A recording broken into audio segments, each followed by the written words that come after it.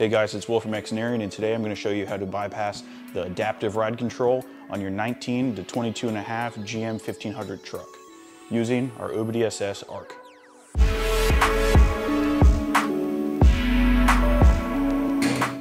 Open your hood and make your way to the battery. Remove the negative battery cable. Make sure to subscribe and turn on notifications with the bell icon. This will help keep you up to date on new releases from Xnarian and ShockSims.com.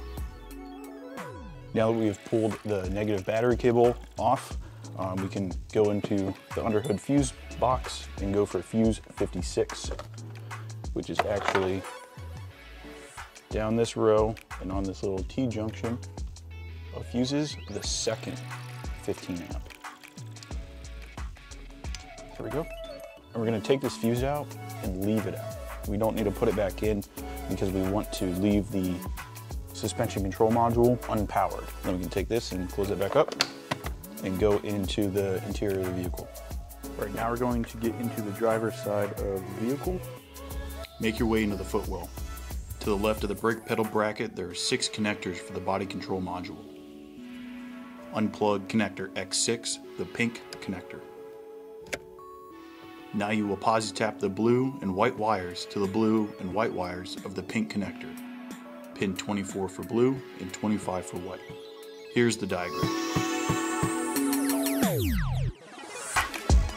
Like I mentioned in the intro, this version of the OBD ARC will only work on adaptive ride control GM 1500 trucks from 2019 to 22.5. Using this VIN check, you can see if your 2022 GMC 1500 truck is an older 2022.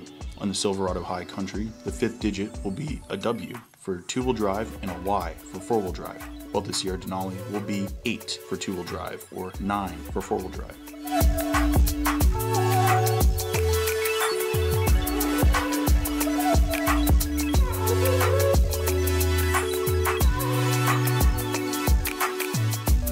With the Posi-Taps firmly secured, we can now plug X6 back in.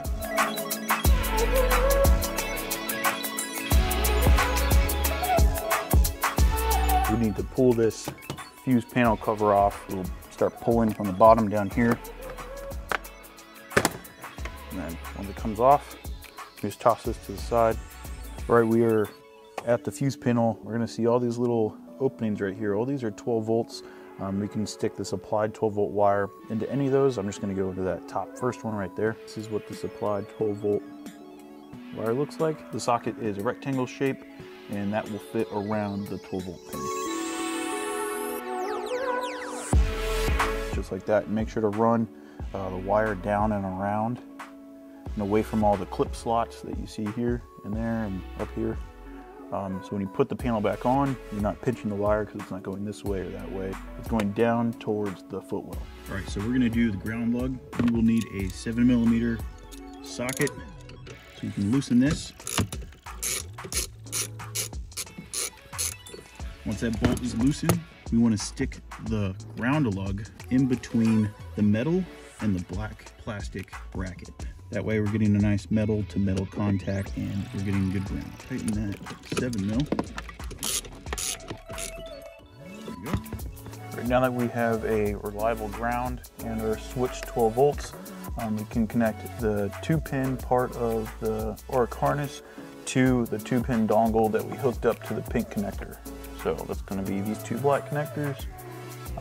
Slot them in like that, and then push the gray tab to lock, and then you can tuck the whole unit up into the footwell here, away from any moving parts, and you should be good to go. Thanks for watching. If you guys have any questions at all or need any more support, you can call us via our phone number or leave a comment here in the YouTube video. We're here to help.